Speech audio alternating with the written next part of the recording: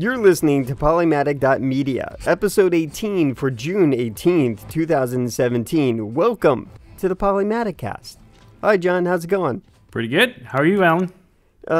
Good. We changed the intro around. We'll see how that works out. I don't know. I think the old way flows for me, but it's fine. Yeah, we'll get used to it eventually, I hope. Well, I don't know. We only do this every couple of weeks. So, at least I can understand what you're saying, so that's good. Yes, I had a tooth problem, and so we skipped an episode. And yeah, so now I'm all corrected. Though surprisingly, I have a follow-up tomorrow. Not tomorrow. Well, this comes out on Sunday, so yes, technically tomorrow for the rest of the world. So, So how were things for an extra 2 weeks? I got a lot of stuff done. That's weird. I will say, through June, I said, you know what, June's too complicated, no Artemis, and that was been good for me because I got some development stuff done that I've been meaning to get done, and whenever roommate's missing, I sort of have an environment where it's quiet and I get to control what's around me, and chaos or noise, and so I got some coding efforts, done towards things that I've been meaning to do. So, having some free time is actually a good thing. So in those 2 weeks, yes, I did also get a bunch of stuff done. I've been working on a pixel bar for Polymatic, so a little project I'm working on. Yeah, I've made a first prototype, and I'm gonna make a second one, but with like all the lessons I learned, and then publish the plans and all the stuff you need to get for the website. Also make a video about it and stuff. So that's what I've been working on. Was that inspired by that $500 box that is being sold out there? A lot of YouTubers with millions of subscribers are getting. Yeah, but this is a cheap version. Right. This isn't like integrated into an app and into a cloud system and that kind of. Well, it does pull stuff from the internet, so right. Still something you need to make yourself. Yeah, so there's parts that you need to make, but it's connected or could below be connected. €100 or $100 even. So is 3D printing involved? Definitely. So you're probably gonna have to have a 3D printer, but you can probably get somebody else to do that for you, or the parts of some 3D printing site. Mm-hmm. So, yeah, cool. I've also been experimenting with some stuff. Some cold brew Covfefe. Is that our title? Cold brew Covfefe? That's my vote. That's the first one. That's a good title for the episode. Yeah. It actually is a mess because I've been trying to get it. I even ordered some special coffee from a coffee burning place. Mm-hmm. But it gets so bitter. I have no idea what I'm doing wrong. So this is my chance to ask you. So here we go. Okay. So I mean, what do you want me? You want me to just? Maybe I should explain what I'm getting. Yeah. I mean, what does you need to know? What's important to you? Okay. To find out. What I have now is a Hario thing with like a liter of water and a filter. So I put the coffee grounds in the top, but it's like coarse ground. So I get the most coarse ground I can get. I don't have a grinder myself because, I didn't want to buy everything and then decide, hey, I don't like it, and then throw everything away or let it rust somewhere in the back of a cabinet somewhere. So I just bought the coffee brew ground. I bought them off a website. They do custom, they get like specific beans of coffee and then they grind them to your specifications. So I got tips from all over the place, and I thought, I'll listen to that person. And they said Costa Rican coffee, make it coarse ground, and then put that in there, and then let it sit for 12 hours. So I let it sit for 12 hours, and it's so bitter. And I think it's, from what I've read, if you have too bitter coffee, you're letting it sit too long. Right. So I'm doing a new batch now for about 6 hours. And so see. The process is not really that hard, and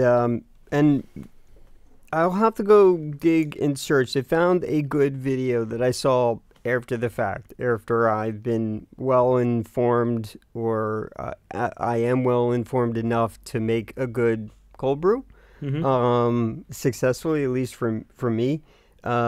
So I found a good video. If I find it, I'll give you the link. Maybe we should put this out on Twitter or in the show notes.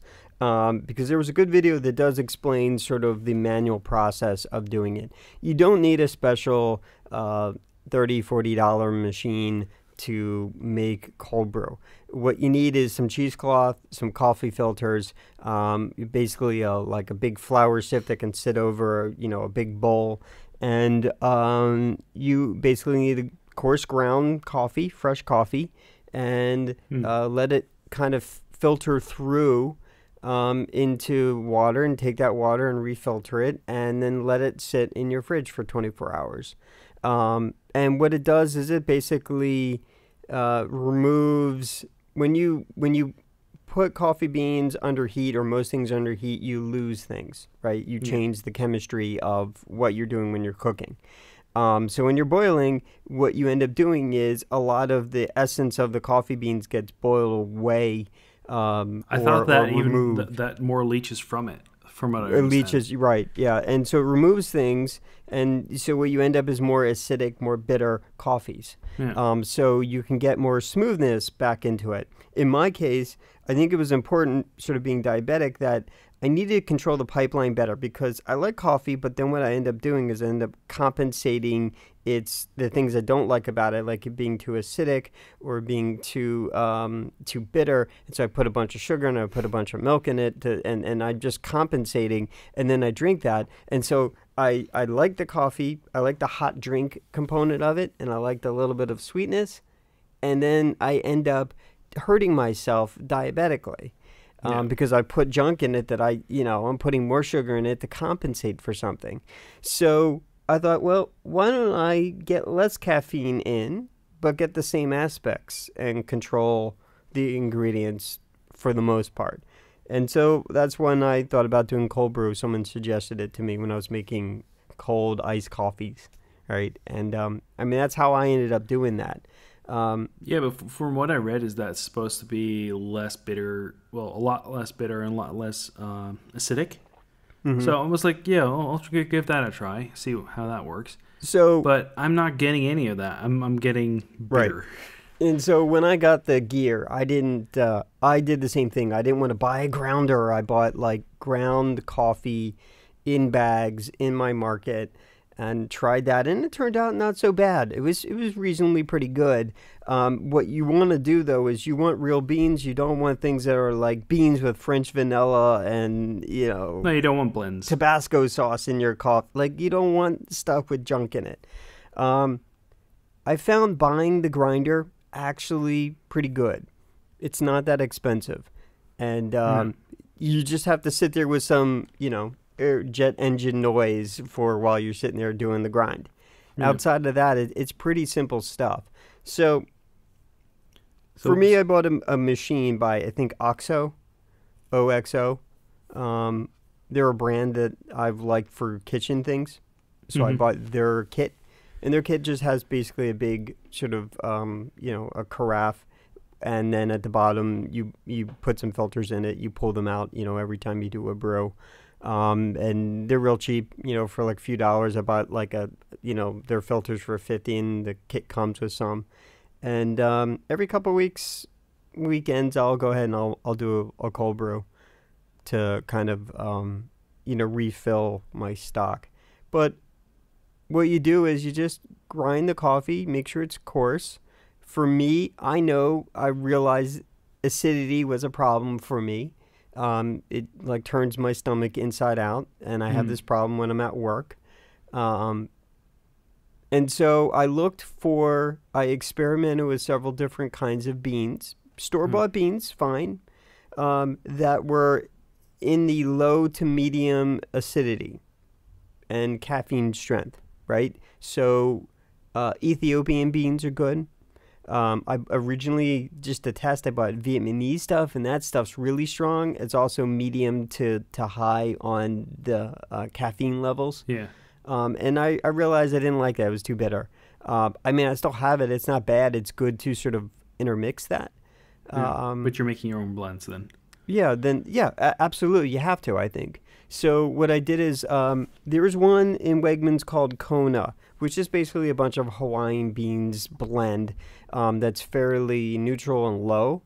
And that one I really like. And then I have a relative that suggested me something called Papa Nichols. That's a stronger one. And I tried that. He likes the strong caffeine. Like for him, that's what he loves. For me, I thought, well, this is going to be too strong. But I bought some of their beans. The thing is, if you get it on Amazon, it's going to cost you like $20, but you get like a pound or 2 pounds or something like that. It's crazy.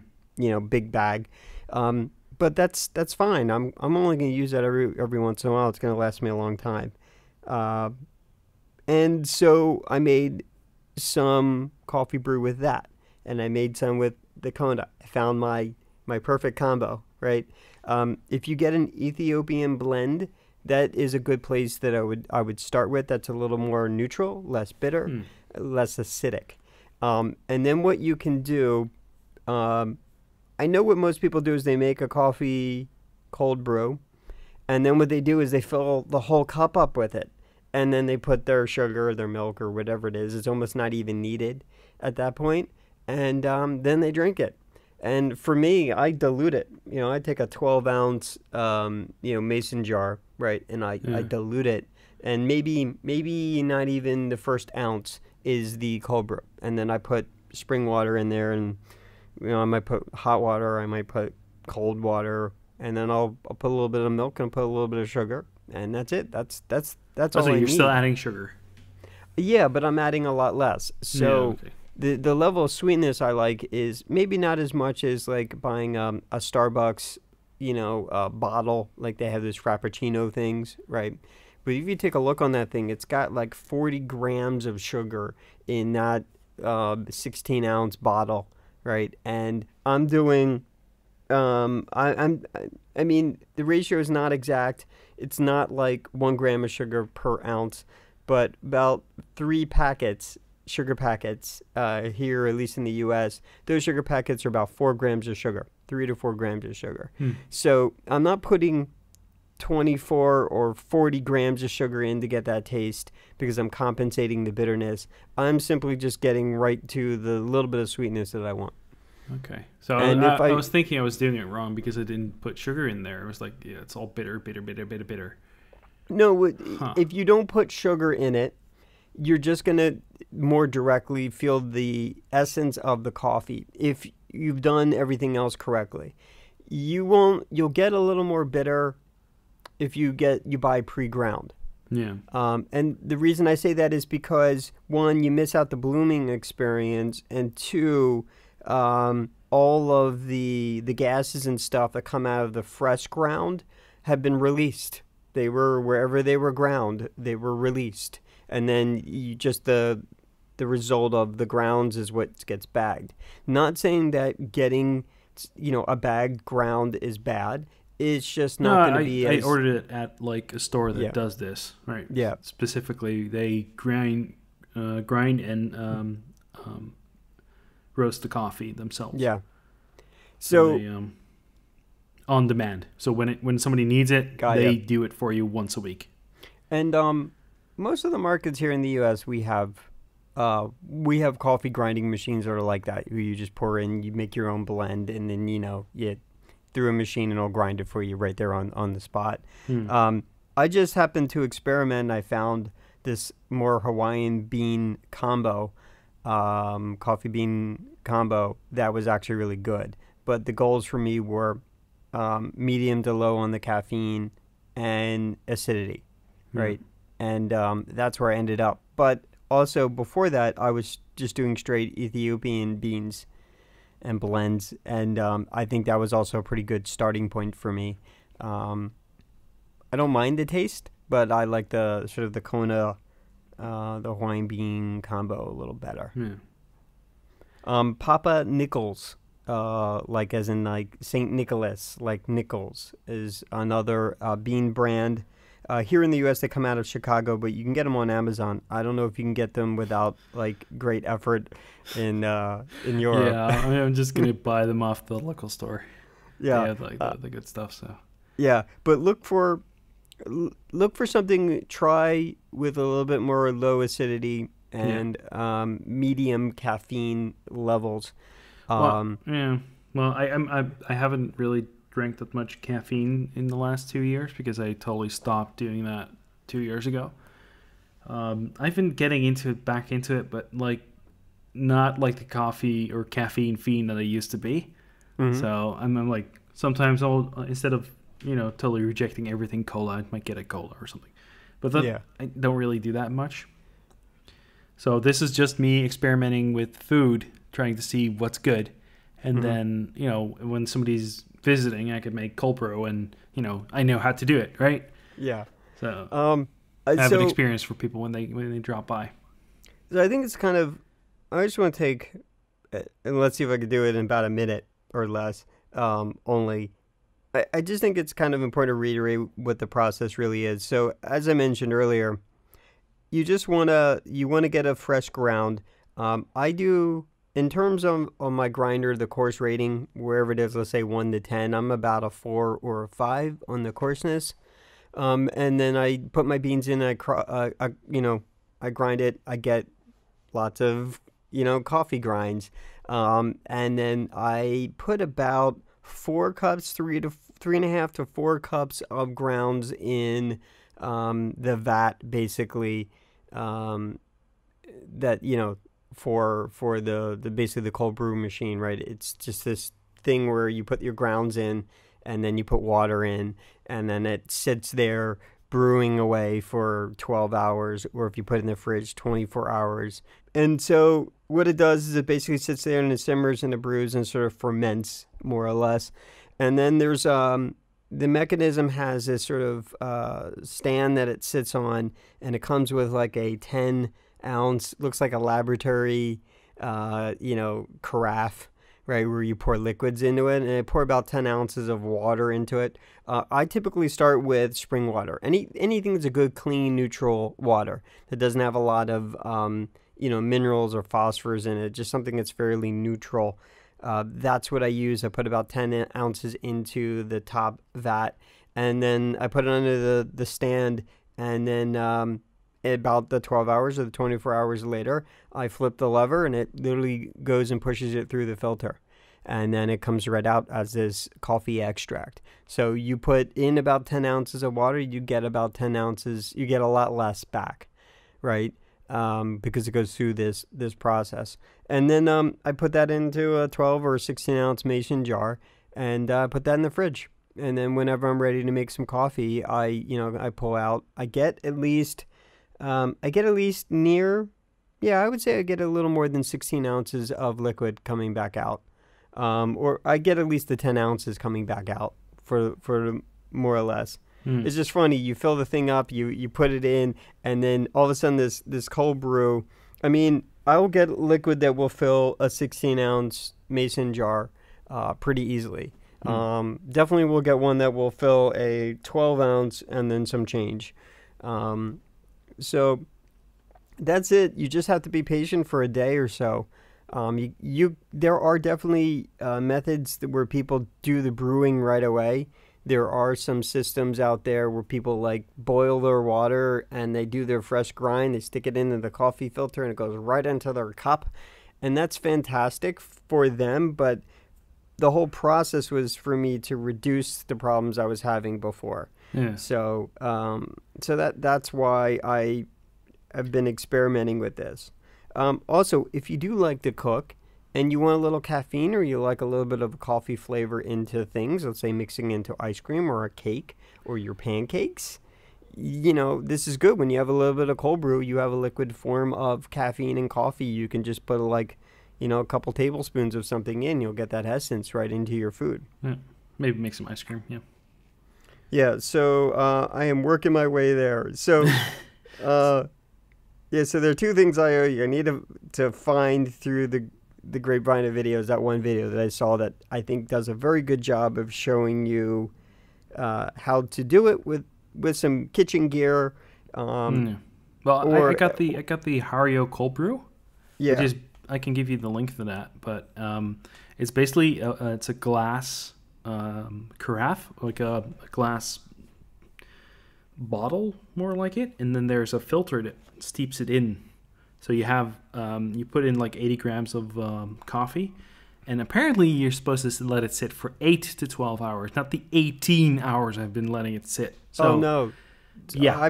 The rule I've been operating on is 12 if it's outside the fridge and 24 if it's inside the fridge. Oh no, they say 8 to 12 hours in the fridge. So I've been doing it totally wrong on this thing. Well, that's what I read, and that is actually what's worked for me. Well, I don't know if it's... You're doing it through a different system, right? So you have like the whole... Yeah, but even if I was to stick it, grind up my stuff and put it into a big bowl and then put a lid on the bowl, I would still be doing the same timing, right? The only difference is that this one unit costs $47, $48, and I found it. It is the I'll send you the link, John, directly, but it is the OXO basically Good Grips cold brew coffee maker. Already found it. And so I bought it back in September.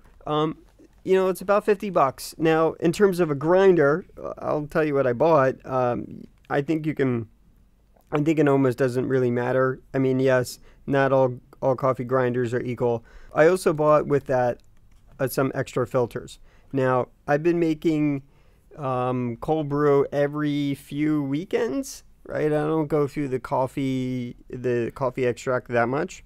Oh, okay. So what I'm looking at, the OXO, that's kind of like the toddy. Yeah. So this is. Yeah, you flip and then it comes out. Okay. Yeah. So what you do is you put the stuff in the top, and it has air holes, so it vents out any blooming, and it's way bigger than the amount of grounds you put in. So you won't fill that whole vat completely up. You'll fill it maybe, I don't know, maybe halfway. Maybe a little more than halfway, and then the gases from the fresh grind will bloom, and you'll see it puff and it might bubble a little bit, and it's the gases releasing from the beans. Now, the beans that I get are getting them on Amazon, or I'm getting them out of stores, so they've been sitting on the shelf. It's not like they just got popped off the vine and came out of whatever part of country they came out of. So the beans themselves might not be the utmost, most fresh. I'm not that hardcore. I really am not. So the beans will sit on, they'll sit in a shelf, basically, in my kitchen for a while until I get around to depleting the as soon bag. as you grind them, you have like access to the rest of the thing. So the outside is only the only part that's been oxidized. So the inside will still be okay for at least a while, right? Yeah, but also, with that said, these beans I go through them enough in a frequency that, after I buy them, their age is no longer than like 6 months at most, right? It's not like they've been sitting there for 5 years and I'm going through, a big barrel of beans, like it's, that's 10 years old. Like, it's none of that. There's nothing really stale about my process. But it's not so active that, I'm always, everything is fresh all the way down to the making of the cold brew. So yeah, you can see what it does is it comes with a beaker, basically. Yeah. And you fill it up. And I chose to use spring water because I just wanted to eliminate any, the thought of like impurities, but I wanted to make sure it was clean all the way through. And, well, over there in the U.S., you have like lots of chlorine and stuff that gets added to the water. So, right. I get that. That could affect it, yeah. So this thing comes in like multiple pieces, right? You got the big old vat on top. So for the people listening along, Polymatic link/79 for the OXO cold brew coffee maker. To get some pictures. I would recommend you buy, they suggest getting a couple extra, cold brew. Actually, you don't need it if you're just experimenting. Right. I think you're beyond the point of wanting to make this work. So my recommendation is if they suggest a couple of the OXO cold filters, it's a few dollars more. I would just I would spend a few dollars. I got like 50 of them or something. Like I said, it took the 10 that came with the cold brew kit. It took me half a year before I got rid of those filters, right? You want to use a filter per brew. They'll get cheap and try to reuse it. It gets saturated, you pull the filter out. So I mean, you toss the not the actual mesh filter, but the actual little piece of paper that you pull out. So clean up. Okay, so yeah, they're all messy, right? Getting rid of the grounds is kind of icky, right? So what I do is once I'm all said done, I let it sit for 20 minutes and it drains. It might have the most finite, you could barely see it stream of liquid coming out through the filter into the beaker. So I just let it sit, kind of let it go and forget. Yeah. And walk away for a half hour until I can visually see and move my head around from all the angles to make sure that I absolutely see no liquid streaming anymore before I shut the valve off. And then the cleanup on it is basically over the trash can, I take a knife and I scrape around the side, or it's sludge, and I just into the trash can. That's it. And then when all said and done, I go ahead and I wash the thing out, right? And then I pull the filter out and then I wash that out. And then you dry it off, and that's it. I mean, it's not that complex of a process. It will maintain some kind of scent along with it, because you just had coffee fermenting in there for hours on end. Well, I hope it's not fermenting. Well, I mean, that's what the blooming is. So it's not fermenting in like alcoholic. It's fermenting as in the gases are releasing and, there's a chemical reaction happening. Not fermenting as it's in processing sugars, if that's what you're talking about. So, I mean, I think for $50, that's probably on the high end of putting some initial cash in before you get into a grinder. Yeah. That shouldn't cost you more than $30, I wouldn't think. I think I probably bought a $30 one. I think you can get ones that are much smaller than that. I typically grind up whatever the mechanism that you feed all the beans in. I just sort of top it off and I keep grinding it until I have coffee grounds. Mason jars is where I store stuff. Any coffee grounds that I have left over, which I can use and mix in for the next time I do it, and any of the cold brew. And you store it airtight so you don't get Yeah. don't lose the taste and stuff. I also found when I'm diluting these things and doing the mixing, I can kind of seal up the mason jar and I can give it a vigorous shake, and I can pour it out right into my glass or cup or whatever, or be low rent about it and just drink out of it. Like you're doing right now. Yeah, I'm doing it right now. Which, I mean, they are, you can hear, I think I spent $10 and I bought these wide mouth 12-ounce jars, which are just perfect. Yeah. But I bought 16-ounce jars, bell jars, mason jars, to store the cold brew. So I got a Hario cold brew. You can find it at polymatic.link/7a. The cool thing about this is that you can just twist off the bottom of the filter, turn it around over your garbage, tap it with your finger, and it will just drop all the way out without much cleanup afterwards. So that's actually pretty good. The cool thing about this that I just read is that you only have to put it in there for like 8 hours, and then it'll be done. Got you. I think that's the problem I've been having. I'm just letting it in there for like 10 hours extra. I don't know where it came up with the 12 and 24 number.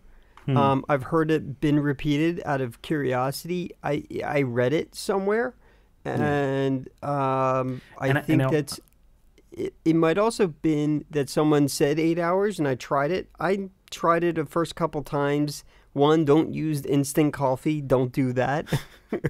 I did a couple different bags of stuff, and that didn't work.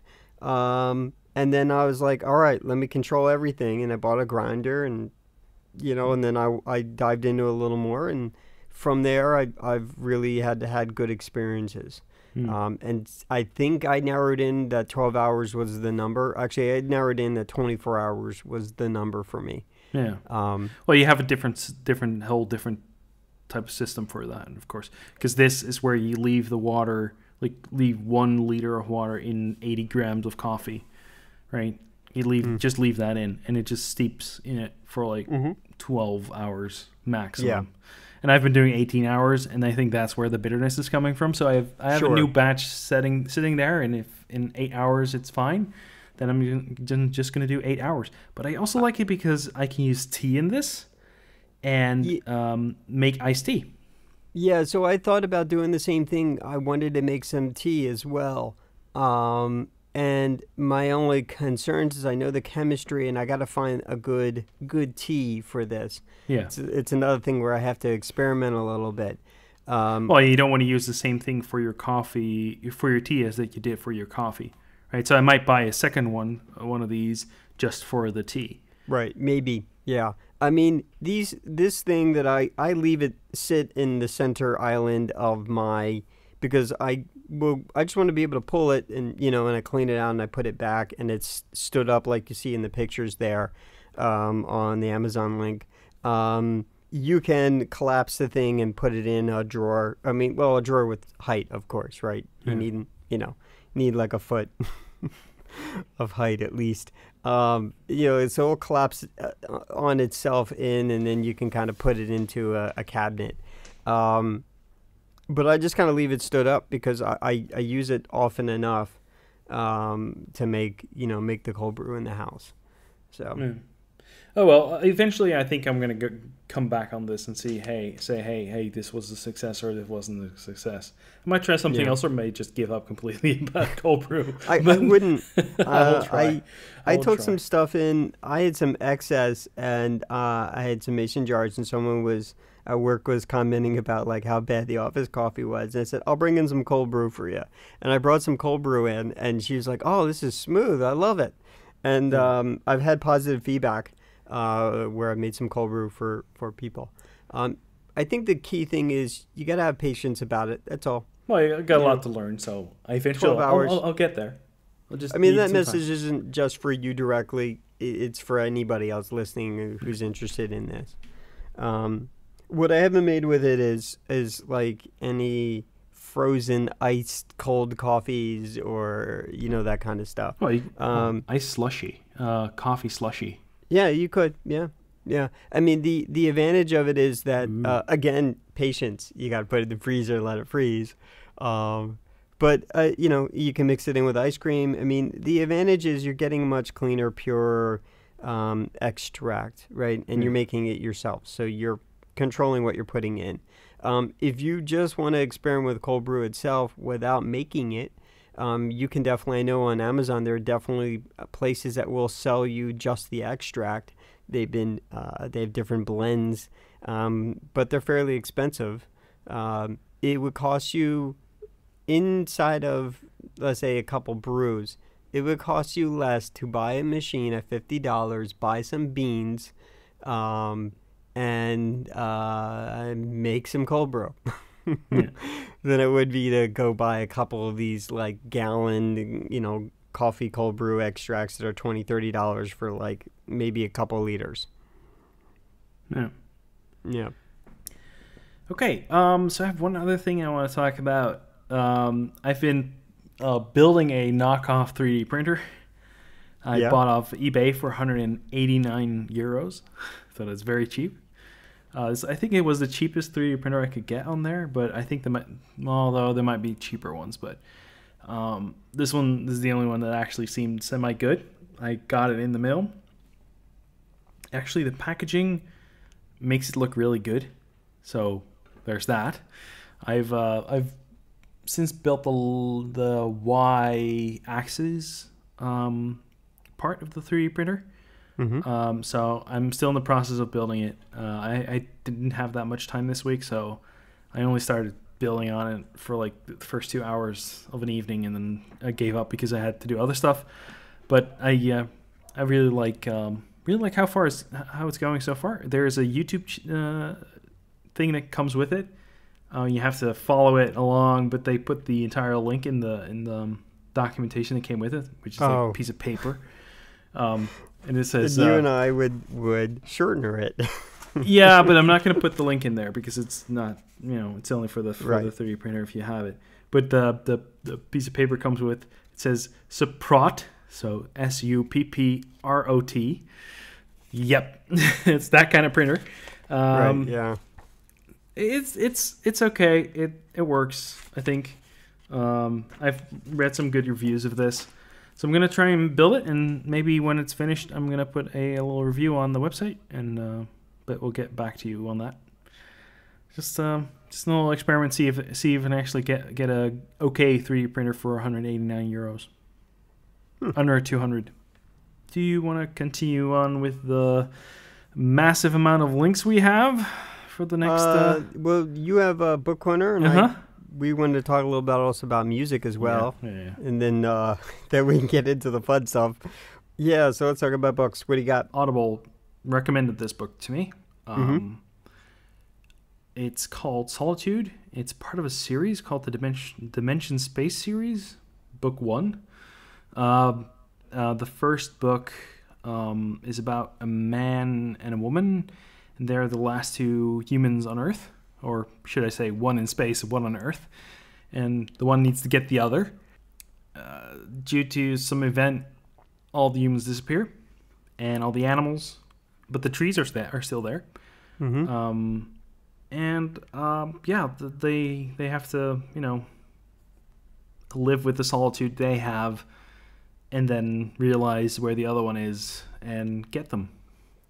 So it was a short book. It's about eight and a half hours listening through Audible. It is at some points it's a little bit slow. At other points it's very fast, and there's like disaster after disaster after disaster at some point, and which is a complaint I've read a few times about this book, and I completely agree with it. But it is it's a nice ride. It's a nice ride. It's a nice different book than what I usually read. Also, there's some mice in there, and all I have to say is poor mice. It's just only two humans, 2 mice. Yeah, okay. Survive. Oh man, poor mice. Well, the woman's stranded on the space station, so. And the mice are there too. Okay. Not enough food. It's not. Well, yeah. I wonder if they're gonna make this into a movie or like a TV series that could be really good. I think that might work because there's a low amount of people that are there. You can do a movie with this for very cheap because you have just inside the space station you have to build a set for that, and the rest you can do in the real world. The TV show that's here in the U.S. and these things don't correlate at all, right? It just inspired a thought in my head, which made me think of the 100. But the 100 is that standard sort of formulaic show here. Please don't make that series. Don't make the series about this book with that formula. Please do not. No. Yeah, right. And but you know what I'm talking about? Have you seen the 100? I've seen it. Yeah. And so, I mean, that's very much that thing. That show has some good things in it that are been diluted with cute-looking people that are 20-year-olds acting like teenagers. And then they keep pivoting and twisting it to be dark. But it's a thing that has like very... Drama of the Week show. Yeah. Specific stuff in it that is really good and interesting, and then completely diluted with American TV show format stuff. Yeah. And to get to the good stuff, you have to wade through a lot of stuff. Yeah. Which is why I gave up on that show. Yeah, but I'm still watching. Again, they pivoted it again. They have to do that every season. They have to pivot, and it's funny because they've acknowledged it because their opening for that season changes based on the pivot. So if it's dark or if it's brighter, it's based on that. So yeah, but these two are not related. They're nothing alike. But it inspired a thought of something about sort of abandonment and the planet in a sort of apocalyptic state verse and space and the separation of that. So separation and abandonment and solitude. So, I mean, that's what it was reminding me of, aside from that's its name. So what else? You got more? So the book you can find at polymatic.link/6i. It's on Amazon's Audible. There's no referral link in there, so it's still not, Alan's not going to read it, apparently. Because it does have an affiliate link? Yeah. Or because it's not the 100? I don't know. I think that this is not near the 100 at all. Not even. Probably. I wonder. I never really researched. I wonder if the 100 had some origin, like in an actual book series. I think it does. Okay, and is the book? I would assume the book series is probably better than the TV show. But what do I know? I don't know. So, haven't done any research on it. Okay, so I think we have some music stuff to go through. Yeah, sure. Okay, so every once in a while, I end up finding stuff. Sometimes there's a suggestion from you, like Curly. You gave me Curly a number of years ago. Curly, maybe? Kerli? Li. And every once in a while, I'll remember to go get a new album that she did, and I really like her stuff. But anyhow, she isn't on our music club or music corner of the week here. I found 5 people that I've been listening to a lot. And at least my initial thinking is I'll probably give more indie, less like mainstream marketing, like brands. Like Katy Perry came out with a new album. It's good, right?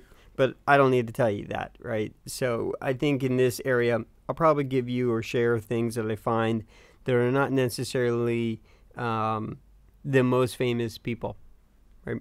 So, like, I'm not going to tell you, go listen to the new Drake album, right?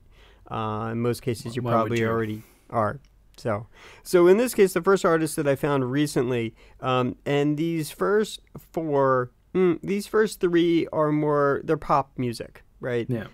I do have an interest. I do like pop music. This is the kind of stuff that I'll listen to during the day that isn't setting a mood for me, that isn't productive, right? So for me, Dagny, I found her recently, Polymatic.link/6Q. This will take you to a YouTube video. There isn't a lot to find. The little that I know about her, she's been doing this for a little bit. This isn't completely new to her. This song is about as pop as you're going to get, but I like the energy on it. It's more positive than negative. This is the kind of thing you might find they do a remix and you find in, clubs. Yeah. Next one, you gave me this recommendation. I really enjoy her. Orla Gartland, with the T. Polymatic.link/6P. This is one of her older videos, but there's a couple songs that I do like. There's not a lot to find. Same thing with Dagny. There's not a lot to find on her. But on Orla, she does have sort of a YouTube presence. She's been doing it for at least a number of years, so there's a lot to consume regarding that. And again, Polymatic.link/6P. I think I pointed you guys to Clueless, Human. These are pretty good songs. These are the ones that stay resident in my head a lot.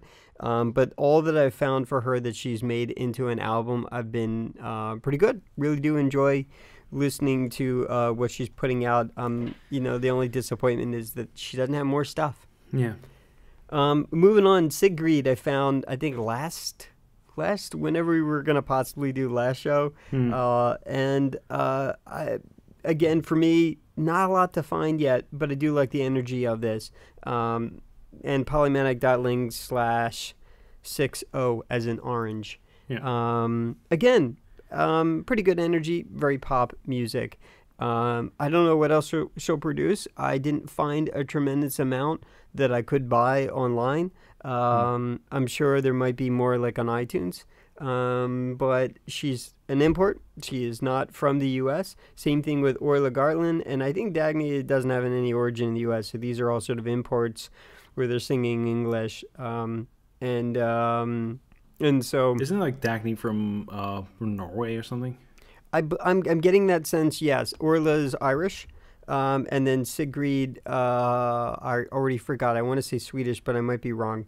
I was curious. I wanted to, find out a little more about her. Like, where did this artist come from? What's her origin? That kind of thing. But again, polymatic.link/6. Oh. And then moving on to two favorites that I've been listening to for a while now. I don't know if I've ever shared this video out before, but I'm sharing it again for a couple reasons. Anna Clendenning. So polymatic.link/6n. So she is a person that I knew on Vine. She would use little, 6-second musical bits where she was singing, and you could really see the potential of her. And then she started to make some albums. And then she put out an album recently. And this is a video she put out at least a good year or more ago of this song that I think it shows you two things about her. One, the level of thinking in her writing, and also her ability to sing. And this is a live studio version, and then she did actually make an album release version, but I'm so used to this version, I don't know, I prefer this live studio version over that one. But to that point, there's some thought that's happening. She's not as poppy as the rest of the first three that I mentioned earlier, but still pretty good. Favorite artist, and there's a bunch of stuff to buy online for her. And again, also independent. And then last, Mike Falzone. Did you get the link for that? Yes, polymatic.link/6n for Anna Clendenning. And then last for me, Mike Falzone. Been listening to this guy. He's not really doing music as much as he used to, but polymatic.link/6r. He's been doing a little more stand-up comedy, and you find him doing sort of, he worked for SourceFed before it fell apart or shut down. But this is a guy who is sort of, I'm sure I've shared his music in the past, but he's sort of a favorite. And he had a free album that was put out there called Almost Half Serious, and I think that explains sort of his music. Right? It's, you're listening to a song, and then when you actually listen to what he's actually singing about, it's not that the joke's on you, it's that he's sharing the humorous thought. So, but he also does serious stuff too. But he hasn't really put any album stuff out recently. I think it's one of those examples where he was sort of always had a band and always was being sort of a musician for so long in his life that he just wants to move on and do other things. Yeah. But he still sings and he still does stuff. Yeah, so that's it. So those are all the shares that I had. I don't know if Music Corner is good for everybody or not. But I don't know. I this is what consumes my brain power, in my week. It's the earworms that get stuck in your head that I can't get rid of. Like right now, I'm listening to Orla Gartland in my head. Actually, Orla Gartland. This I think it was Hank Green that was retweeted something, really? And I was like, yeah, well, I'll go look at that. And then I was like, hey, this is something that Alan might like, so just pass it on. Yeah, you pass it on. Go on. Have fun. Yeah, no, totally. I do like it. The thing is, she's got more going on her YouTube. I definitely like artists who can pick up a guitar and then improv, make an instrument out of a mason jar or, a pencil.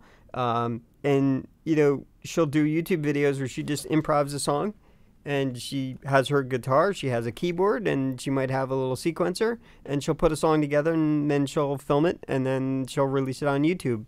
I wish some of that stuff gets more recorded.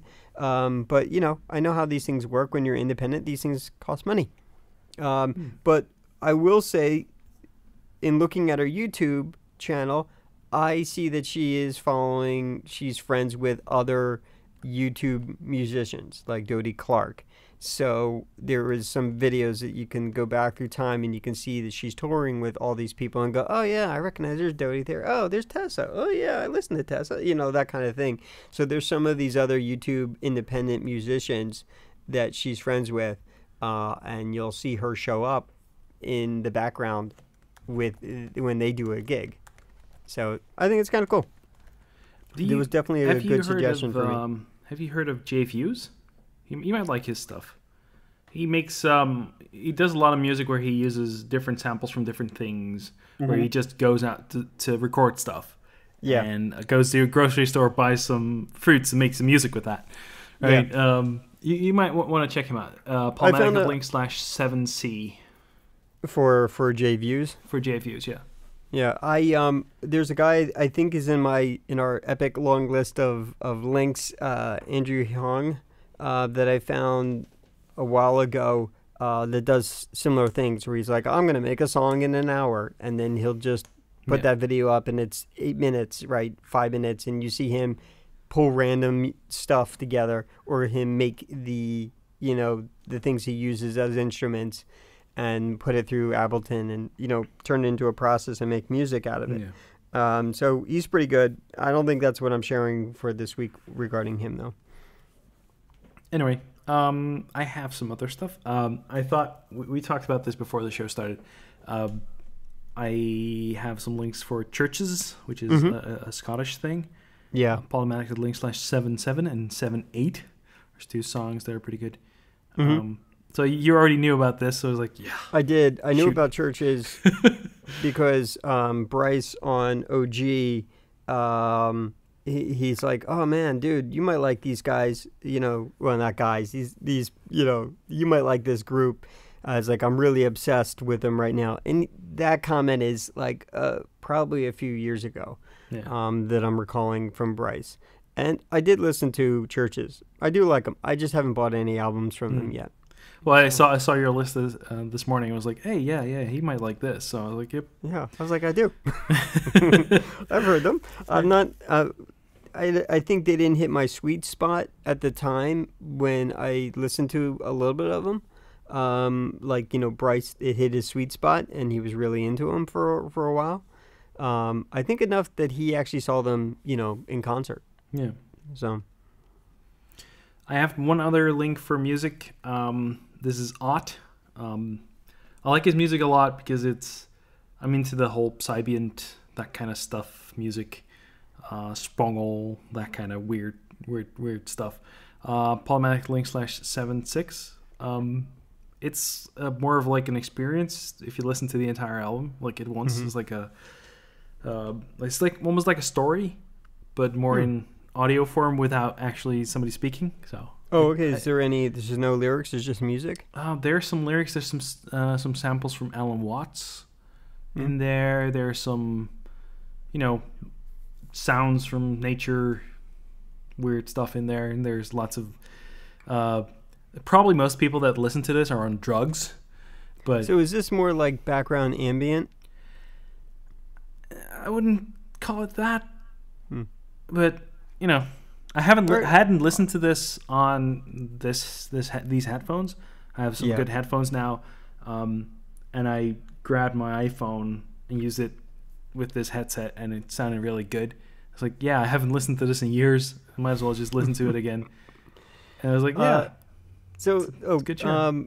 So the question I guess becomes is like, where does music fit into your daily life? I don't mean like when you're free to do whatever you want without constraints on your weekend, but like your daily, like at work or where does music fit in?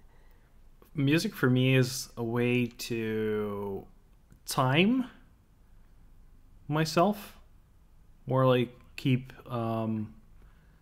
it's like a processor timing thing, like where I keep my brain on a specific rhythm. Don't know how to explain this. My brain works in weird ways sometimes. It's regulating your pace. Right? Yeah, there's certain albums that I use for certain things. So when I have like, I really need to finish something, I put on a certain album and then I can just go and go and go and go. It's like Underworld is really good for me for that because it just keeps a certain part of my brain occupied with something. Like I can let the more creative part of me go and let it do its thing, while the more analytic part is basically doing things like, that's an interesting sound, right? There's something me is the artistic me is in control of my hands for the keyboard, so I can do the good code. That's usually I have a couple of albums for that for doing that. If I need to get something done and put on Underworld, that's great for that. I kind of find a number of things. I recognize how music influences us in terms of production. Let's say we're talking about like movies, right? How subtle it is. Yeah. And I also recognize that on the right combination of things, if I'm in the right mood, music can assist me or enhance what's already there. But sometimes if the nature of my mood is grumpy and I'm at work and I just need to be out of a grumpy mood and I'm grumpy for external reasons, or they might be related, who knows? I mean, I know at the time, I will use music to sort of counter my mood. Yeah. And then break me out of it. But also, sometimes you need to hide in plain sight, right? You need to hide in such an environment where you're not hearing everyone else's drama about what's going on around you, because it's not your business. That's their department. That's their thing. That's their problem. That's their issue. It's not my issue. It's not my problem. And I also don't want to hear their conversation. Yeah, drowning out people is a very good way. Yeah. So sometimes I will listen to music that I can listen to and that becomes resonant in my background, but I'm not thinking about it. I'm just enjoying it. And then there are things like where I listen to music that is more about environmental kind of sound, like Sigur Rios or something like that. Sigur Rós, yeah, which is sort of more of it's there and it's neat, and it's all very much the same kind of sound, but it doesn't insert additional ideas in my head at the same time. So you might like Ott. Okay, yeah, I'll check them out. But it's important when you listen to this album, you listen to it like front to back, because there's like a story in that thing. You don't want to pick out one number and just play, skip through it, and then just let it go. Do you have to like listen to the album as a whole, or can you like listen from track 1 to track 5 and then from track 5 to track 10? I usually just turn it on, let it go, and then if I need to walk away from my station or walk away from my desk, I just pause it and just continue later. But, I got you. Okay. I usually have like a point in the story where you are. It's not really a story, but it's like the feeling of a story. I don't know. It's hard to explain. You might like it. Yeah. Do you think we should move on to the fun stuff? I have like a giant list of stuff to share. Let's give a quick thing about it and then share the link and move on. Let's not get into a dissertation. I mean, that would be the only way I can imagine us getting through it pretty reasonably. Yeah. Okay. So the first thing, air density. Seeing air density and seeing the hidden stuff. This is a Veritasium link. Polymatic.media/63. Yeah. It's very cool. The way he did it pretty interesting. Nice. Yeah. It's really interesting. If you like science, this is a video to watch. So someone, I don't know exactly how, but they put a camera, probably a GoPro, on some luggage, and they basically took a flight. And this is a video of what it looks like from the perspective of your luggage when you check it in at the airport. I thought it was a 360 camera, because they do change the angle a lot. Yeah, I don't know. I mean, it's definitely, who knows? I don't know. But it's an interesting video, and it's polymatic.link/6K. You always get the K links. Why is that?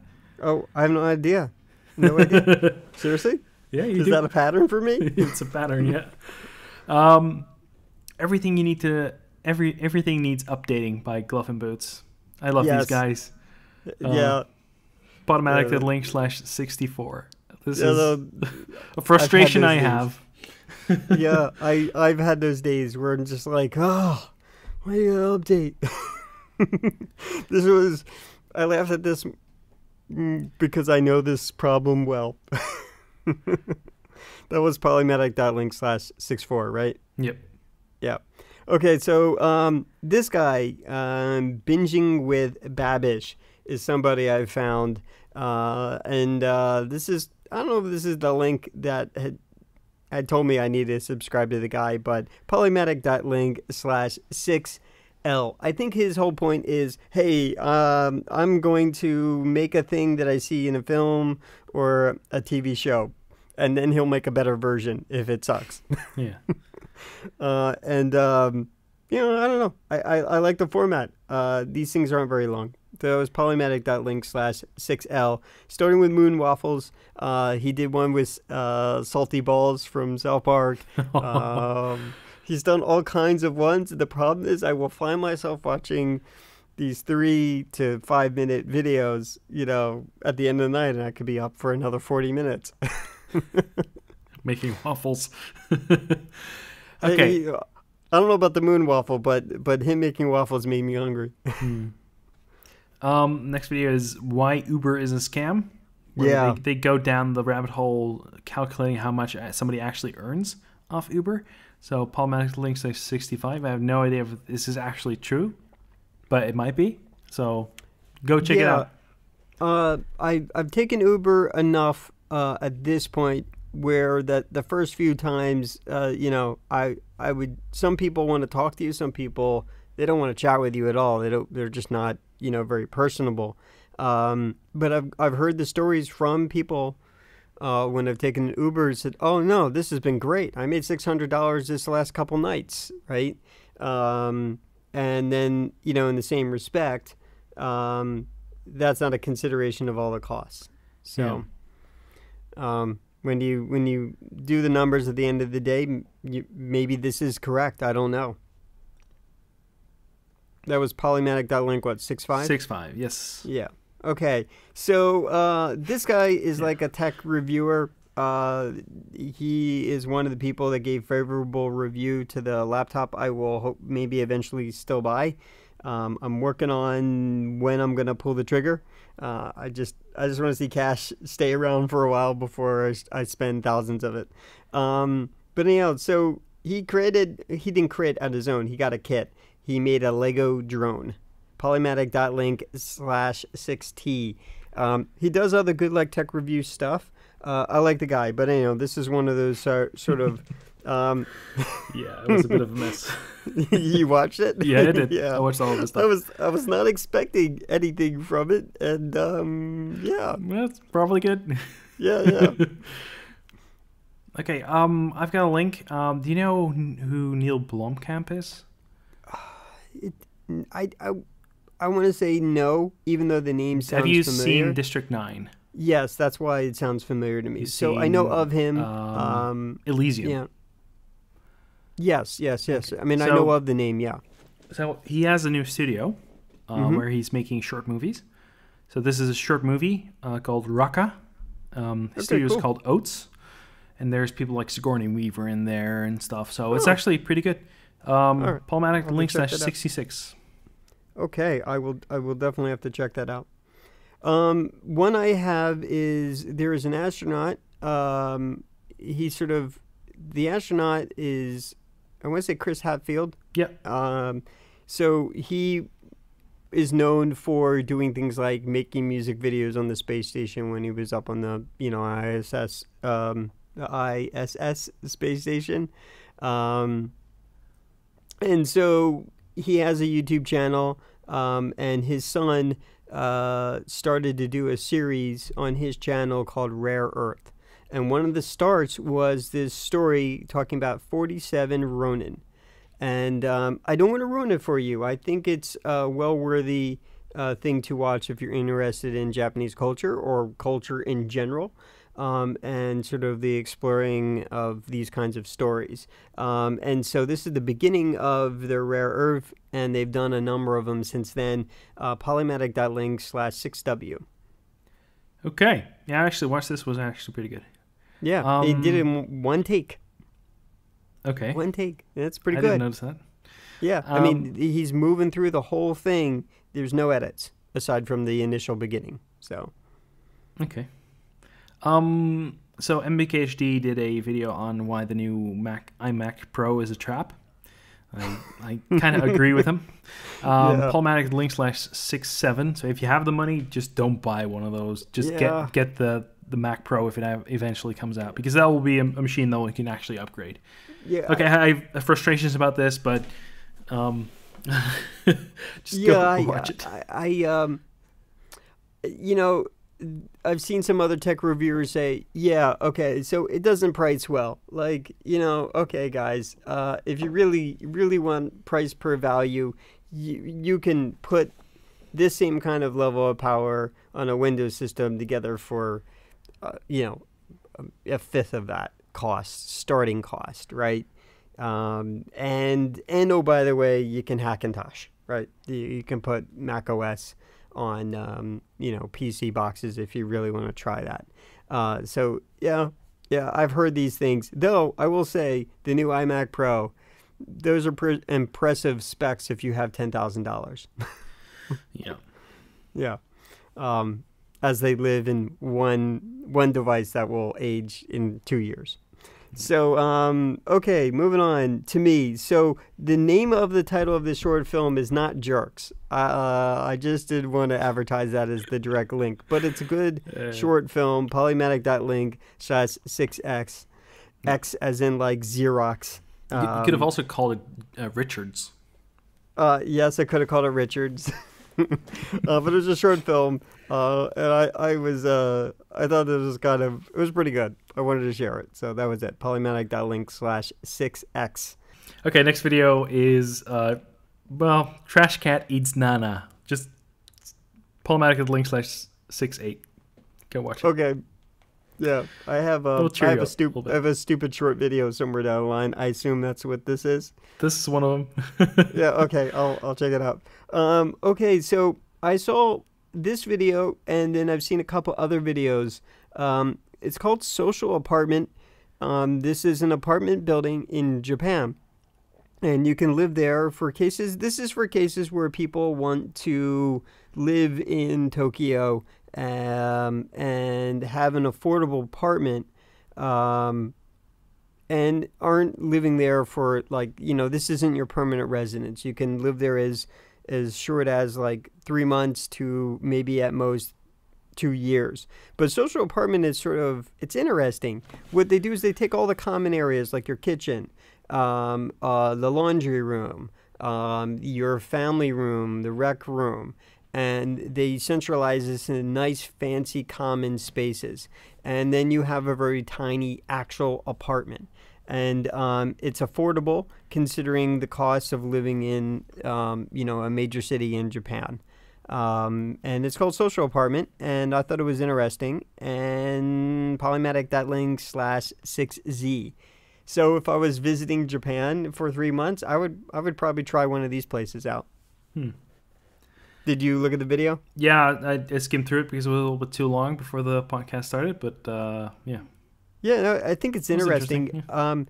If you do a little more searching, I found another video where it was talking with one of the people that started this whole thing up, and apparently there's a cafe, and you get some additional amenities that come along with, you get $50 at the cafe so that you can go around the corner. The laundry room is included in your amenities, all kinds of stuff like that. So it's pretty interesting. It would be more interesting if there were apartment systems like that in Japan that were more common, like that. I'm not sure how I feel about that here in the U.S. I don't know if I could live permanently in an environment like that. I think I do like having some room and having some privacy, even in my common spaces. So, and I have another very short video. Polymatic link/69. I totally wasted that link, but you can go check that out. It's actually pretty funny. Cat not like banana. Okay, so here's my not wasting a specific link, but Brush Griffin. It's just. It make you laugh, or you're going to be like, WTF.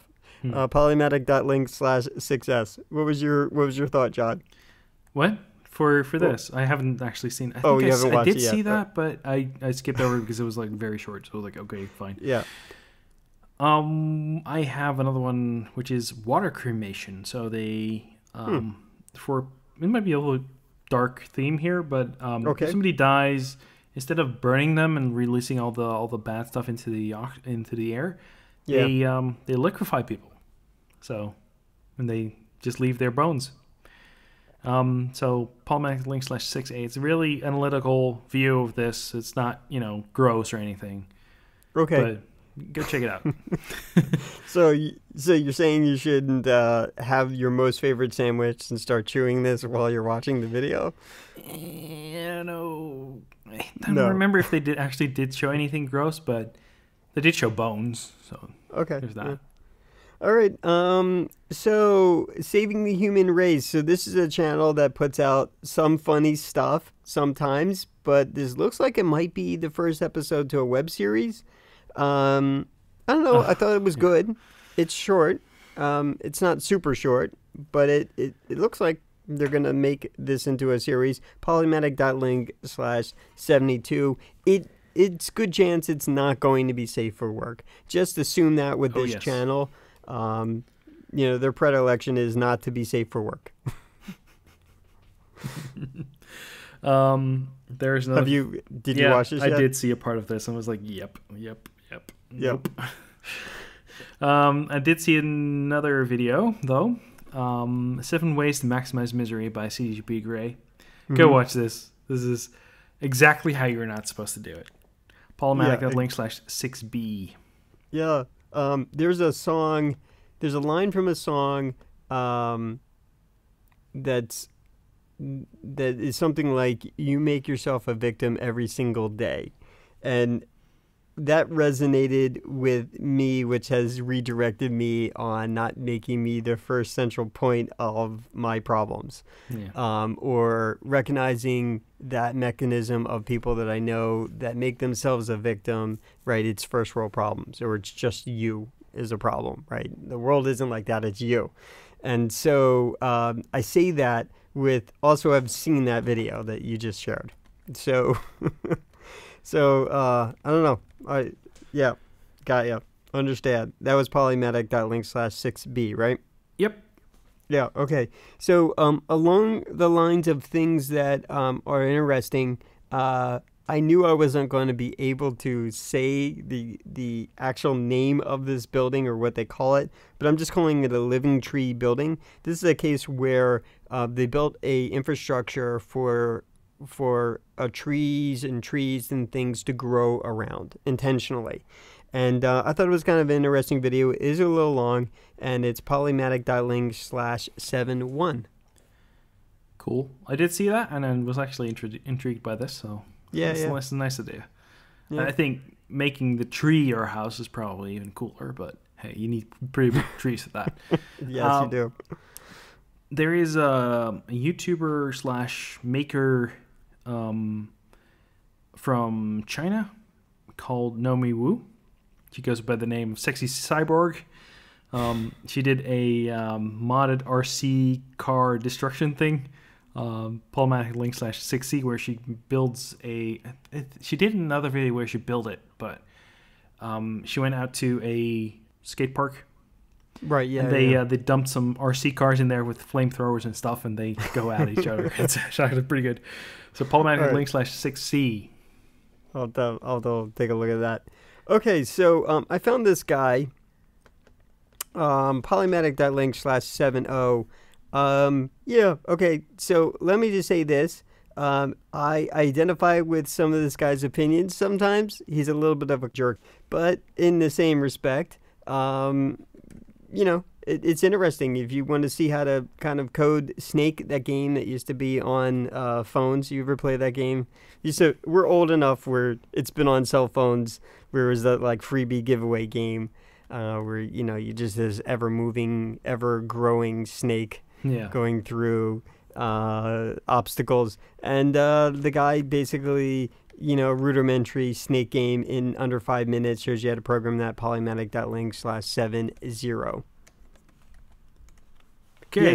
He has one video that I think resonates pretty well, which is true, where he says something like, no one really cares how hard you worked on something. So that can show you how much of a jerk this guy can be. But again, I understand. I resonate with that. We work hard on stuff we want to share with the world. And you know what? Most people don't really care. Nobody cares. Yeah. Okay. Speaking of nobody cares, I've been working on a Evil Genius Craft series. I've recorded the first one. Actually, I've recorded the first 7 episodes, and I have yet to edit the next 6. So I've released the first one, Evil Genius Craft, the beginning. Polymatic.link/6e. Just want to promote that a little bit myself. Yeah, it's cool. I watch it with the other Alan. The only problem is we lost the footage for. Well, I lost the footage for the second episode for myself because something happened with my recorder. That's not good. And his footage of the first episode wasn't that good because he had some audio issues and then he had some video issues, which caused everything to be out of sync. So all the audio was out of sync for like half a second to a second, and then it changed halfway through. So it was very hard to edit that. It was like eventually after 3 hours of editing, I was like, nope. You gave up. But Polymatic.link/6e for some Evil Genius Minecraft. Here's a short one that I found I found pretty funny. What I love the most is the comment the person makes at the very, very, very end of this. And I just call it Google Home and Amazon, Polymatic.link/6v. Did you watch this, John? Yeah. I'm wondering when they start talking to each other and decide to start Skynet or something. Then she says something at the very end before she stops recording. So I love that part. You probably already seen this, but The Daily Show did a very good video based on a true typo, Covfefe, Polymatic.link/6d. This is like the best way you can respond to this. Just they made a joke out of it, which is really, really well produced. Go watch it, Polymatic.link/6d. It doesn't matter which side of the debate you're on. It's just good. Well done. Yeah, I've definitely seen videos where people were talking about this. I think I heard recently maybe a Reply All where this was a center of focus. But no, I've not seen this video yet, so I'll go check that out. Okay, so I'm a fan of Stargate. I'm not a rabid fan of Stargate, meaning I won't go to a Stargate, or a sci-fi con just to see Stargate. Like, I like the show. So David Hewlett has a channel. He does all kinds of random things. He made a Stargate watch face for his Android watch. I don't know if it's an Android watch or maybe it's got that Samsung one that's not running Android. But to the point, he made a Stargate watch face. I thought it was kind of interesting. This is more for maybe John would get a chuckle out of this. Yeah, I've been following him for a while. Yeah, 6Y. He made like one original video on it, but this is a more recent one. Again, Polymatic.link/6Y. Why would you do this? Yeah. Actually, I've been following that guy on YouTube for a while. He also does some Minecraft stuff with his kid. Yeah, he does. Yeah, interesting stuff. He's another series. I think he has like a podcast with somebody who's disabled. Oh, really? Yeah, I think so. He actually does a lot of stuff. Go check him out. He is definitely a nerd at heart. Yeah, definitely. And I'm happy to always see him on TV. Have you seen Dog's Breakfast? I did. I've watched the movie. Yes. Yeah. Have you seen Treat Murray? I don't think so. No. I think Treat Murray is a very good movie. You should. Well, what do you think about A Dog's Breakfast? Yeah, see, that's how I felt about it. Yeah, so. Okay, but the Treat Murray is actually pretty good. He's also in, I think he was also in Cube, what was it, The Cube? No? Oh, I don't know. It's a horror movie with like, with 6 people get trapped into a maze. Oh, like, I'm likely not to watch Cube? That. Yeah, I'm likely not to. Does not sound like something I'd be interested in. Yeah. He does show up, though I'm not of current mind of where the series is with his character. but he was on the show Dark Matter. Yeah, I noticed that. Here and there. But I think they killed him off. I just can't remember if that's the case or not. I think also Will Wheaton is on that as well. Oh, he is, yeah. Yeah. Anyway, next one, Overwatch dance emotes. I've been playing some Overwatch recently, and I kind of like it. But this is a video, I saw an original one where they actually had like the original song behind it, and that was actually pretty well done. This is a sort of a knockoff. Polymatic.media/6G. I think they put some different music behind it that was not, as much to get triggered by the copyright filters. So Polymatic.media/6G. It's the Overwatch dance emote set to music. Okay. Cool. This one is a Verge video, Polymatic.link/6U, and this is the Google Jamboard. Where does this product exist? Probably an expense for companies that want to, probably startups that have some money would buy this thing. It's neat. I work in an environment right now that is fairly not collaborative. Yeah. Collaboration is called send me an email, pick up a phone. So I mean, that's not a complaint. That's just what it is. So I don't think they would ever embrace this kind of product because they don't operate in such a manner that is, using Slack or, those kinds of mechanisms. At least not my group or my department. But Google Jamboard, Polymatic.link/6U. I think it's promising. This kind of stuff has been around for a little bit, but maybe Google can execute it in such a fashion where it becomes more commonplace. I don't know. Yeah. It seemed a bit sluggish and slow. So I was like, maybe it's just a tablet that they use the controller or something. Yeah. Well, I mean...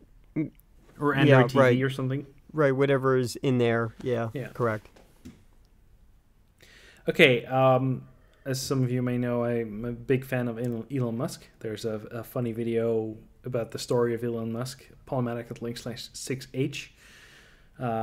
It's about Elon Musk falling down a stair. So falling down some stairs. Okay. Go check it out. It's actually pretty funny. All right. I will check it out. I've not seen it. 6H. Yeah. Okay, so I've heard a podcast that talks about I want to say it might not be Norway, but anyhow, so this different Polymatic.link/74. This is a country that embraces the use of Teslas. In fact, this might be the very thing This is Norway.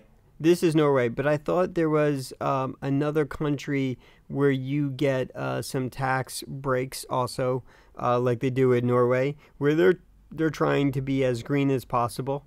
But I thought this was a pretty good video. I think this is a Vox video. It's possible. Polymatic.link/74. If you're interested in Tesla, I wish this was something that was more realistic here in the U.S. Going more green and embracing it more appropriately. But the bigger your political system, the chances of stuff like this ever happening is like never. So. Well, yeah. Doesn't mean I want to go live there. I'm just saying. Well, the amount of Teslas that have been showing up here has been growing a lot. Yeah, we have one on the parking lot at work, mm-hmm. like every day now. So they're showing up more and more. I saw a video recently where they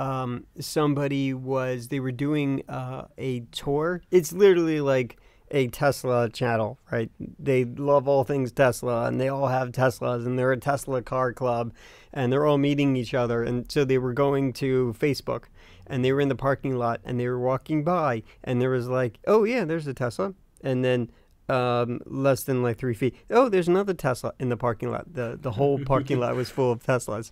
And we're not talking like, we're talking Model X's and Model S's, and you're talking the $70,000 to $100,000 plus on common in that parking lot. We're all Teslas. Facebook makes you think maybe you should go work for Facebook if you want to afford a Tesla. So yeah.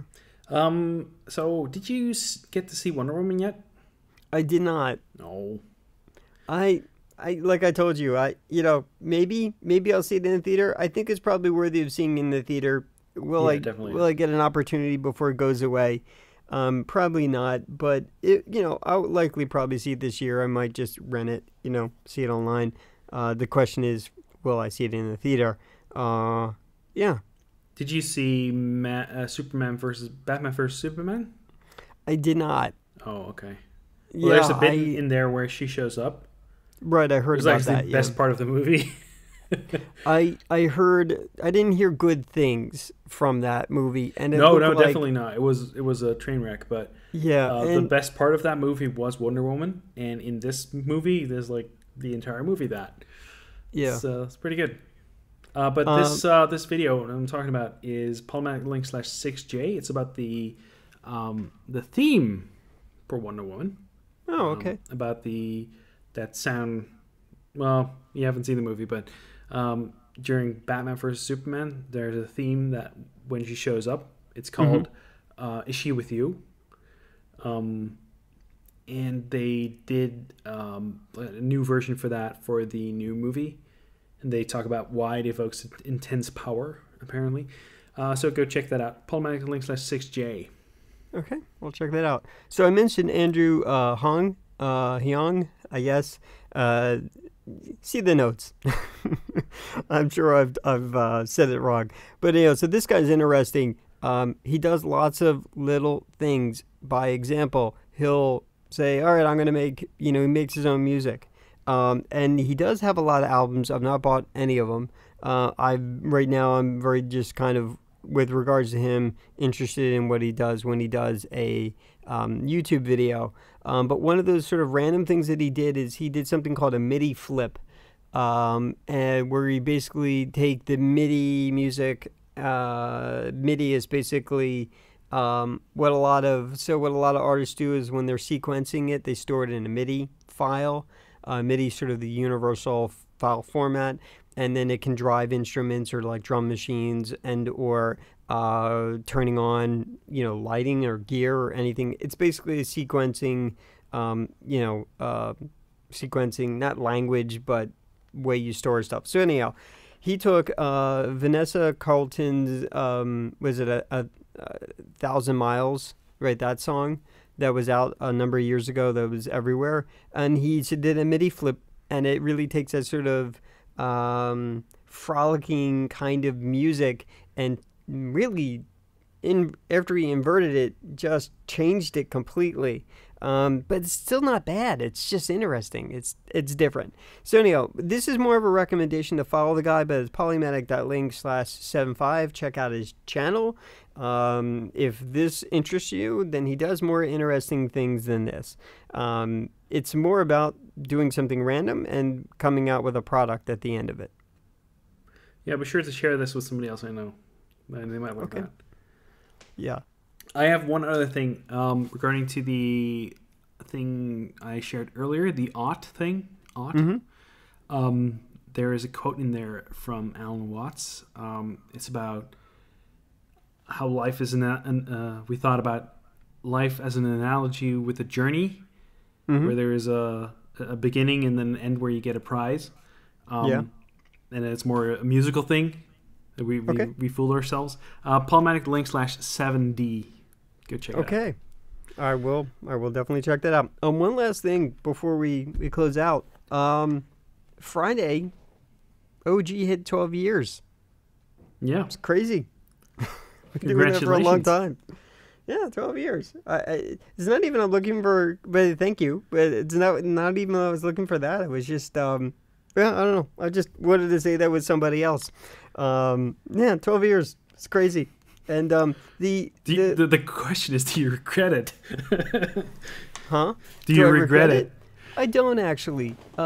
We wouldn't have a friendship without it. I wouldn't have friendship with other people. I will say, though, it has become a very good anchor for me. Whether I'm like, you get into a thing where you're like, I don't want to do that. I want to sit here and be lazy and eat a hot dog and watch TV until I can fall asleep. Like, we all get into that thing where we feel boundless and we don't have anything that is forcing our hand to stay on a course.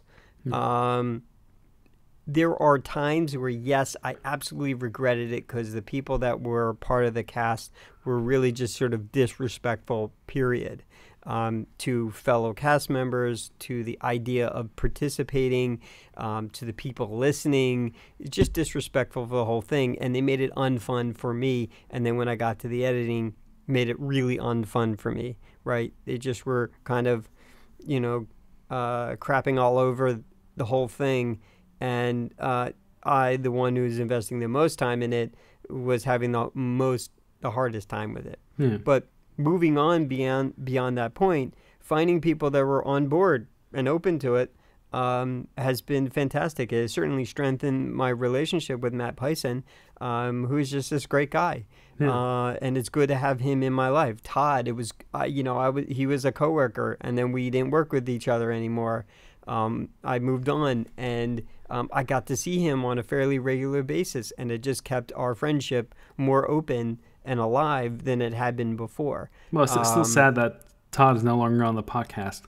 Yeah, it was actually a cool thing with the tech stuff. Yeah, it was just more of a life thing for him. He was spreading himself too thin, and this was a thing that he was contributing a component that was value, but wasn't necessarily 100%. It was a component that I think was valuable for the show and valuable for him, but it was also a component that, like, he personally was not reaping any direct personal rewards because his purpose on the show wasn't directly relevant to the show. And so for him, it was a thing he wanted to give up because he couldn't quantify his reason to physically be attached to the show, aside from having an outlet for something like this.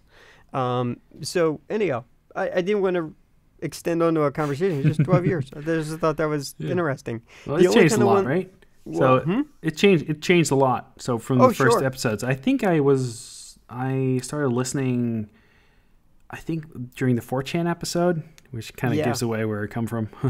That was one of the first ones, wasn't it? The Moot was mad at me specifically because, and I didn't understand, I didn't indicate it, and I removed some of it. But what Aaron was doing was he was doing what they call B-tard bingo. So 4chan/B is sort of the worst of the best and the worst of 4chan is right there. And that's where most people commune if you commune on 4chan. So anyhow, that's the random board. And so to that point, what Aaron was doing in the background is he was just inserting little like memes. Right. Yeah. And he was being sort of a jerk, and I eliminated a bunch of it where it was being disruptive to the conversation. And he thought, and Moot was mad at me because he thought I was playing a joke on him after the fact when he listened to the show. He didn't hear that in the interview, and he was mad at me. And we never really spoke. He just sent me an email one day, randomly months after, and he's like, "Hey, dude, how you doing? Good. How you doing?" And that was the end of our conversation over email. He's just like, I thought we conducted a fairly good interview at the time. So, I mean, I wasn't looking for more than the introspection of having a conversation about what he was doing at 4chan at the time. Well, it was a different beast then, right? Yeah. It was a completely different thing than it is now. Yeah, so, he was mad at me, and or he was mad at the show. And, I mean, we didn't get any major hate for it, thankfully, given the strength of 4chan and all of its external influences. I mean, thankfully, they didn't topple over because, I don't know he expressed any anger about it to the rest of the world. But apparently he had some kind of private issue with me, and I didn't know about it until he made some comment to somebody else. So when did it start? When did the podcast start? June 15th, 2005, which ironically is the first time in my career at this point. I've been working, I think, about 10 years, and I worked at a company for about 5 years, and I got laid off. And my last day was June 15th, 2005 at that company. even though they had like said, you're laid off, go home, and your last payday is that day, right? You receive no more money from us, on this day. And you're officially released on this day. And I didn't coordinate that. I just said, okay, we're not going to launch this time. All right, well, then we'll launch next week. Oh, no. We'll just launch the 15th. Okay, that's good. And that became the day, and that became the last day. So it became the end of something that was stressful but fundamental for me, and the beginning of something that became fundamentally something different. Yeah. So the end and the beginning of something about a year later, we started doing the shortener thing. Yeah, I think to you. What we were using Shrinkster, right? The thing from Mondays, the guy that the Mondays guys do. Well, so they didn't make Shrinkster. They had a fan who already built Shrinkster and let them know.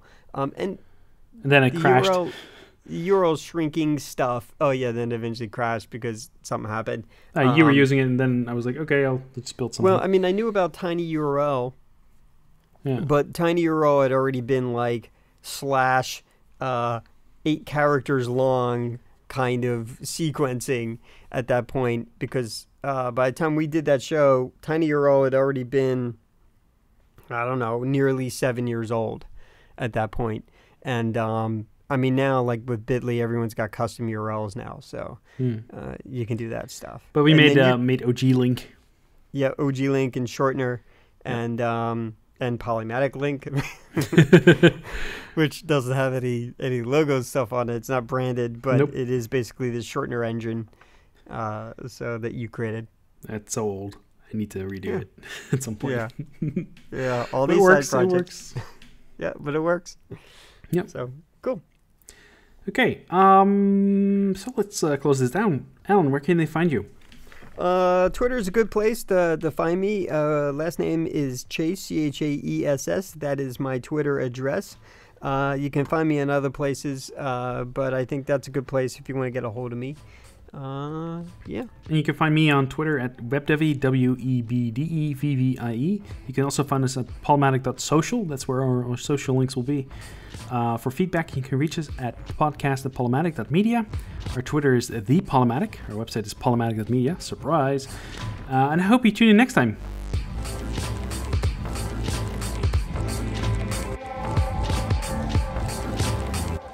The music in this episode was by Say Uns. It was licensed under Creative Commons Attribution and found on the Free Music Archive. You can find these tracks at shortener.com/PRK.